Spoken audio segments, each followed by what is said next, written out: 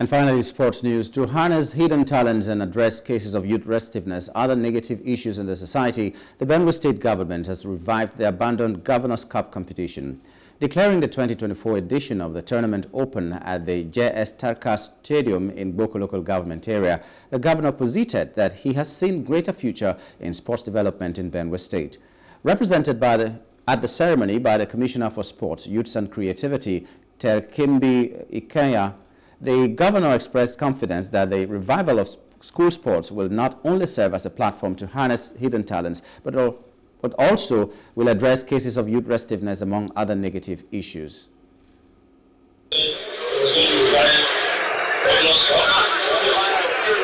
going to bring back school sports. All of this was intended to harness great potentials that we have in sports.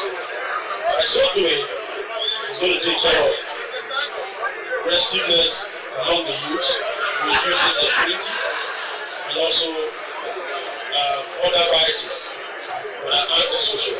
When we came on board sometime last year, we took the bull by the horn and we made a commitment to the football-loving people of Benue State that we will ensure that the Benue State Governor's Cup is revived.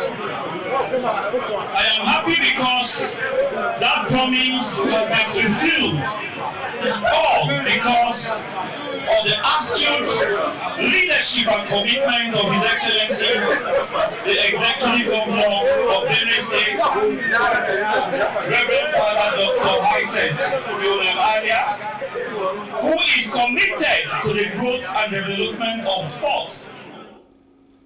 Hello, hope you enjoyed the news. Please do subscribe to our YouTube channel and don't forget to hit the notification button so you get notified about fresh news updates.